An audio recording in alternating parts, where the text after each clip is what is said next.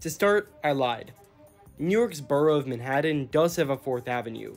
It just isn't where you might have expected, because for a 6-block stretch near Union Square, there is a 4th Avenue, which then disappears. Now, what does it merge into? Park Avenue South, which is technically separate from the rest of Park. So there.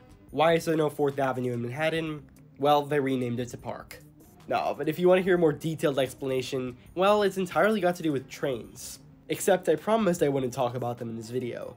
I think I talk about them too much. So we'll figure something out. Underneath the skyscrapers of Manhattan are miles and miles of tunnel, a few of which are under Park Avenue. These serve the Metro North coming from Grand Central and Midtown, and heading north.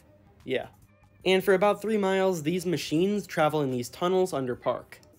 Back in the era of steam rail buses, the tunnels really needed some way to let the steam out, as well as just let oxygen in for us riders. So the then labeled 4th Avenue was littered with industrial grates and gases, making the area really undesirable to live in. Cornelius Vanderbilt, the Commodore and owner of Grand Central, needed to fix this, especially since all that smog led to multiple terrible crashes back in 1902. These were caused by operators not being able to see signals, and causing the 1903 legislation banning these iron horses entirely on the island. Vanderbilt was forced to look into another method to power his New York and Harlem commuter service, the effects of which would impact the entire world of engineering. Following the usage of electric and oil engines, 4th Avenue became nicer.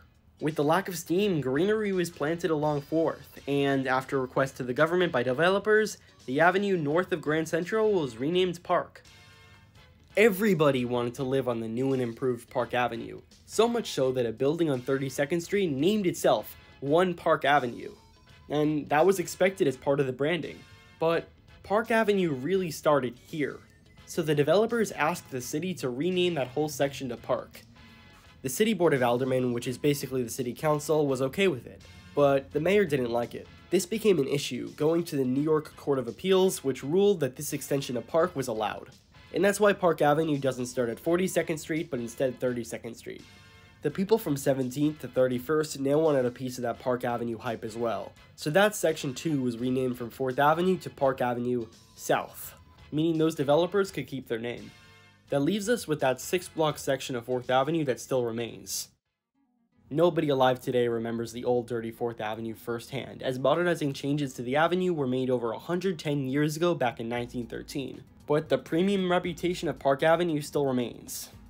To change that 6-block section would be costly. All the buildings would have to be renamed with no real benefits to the city. So there we have it.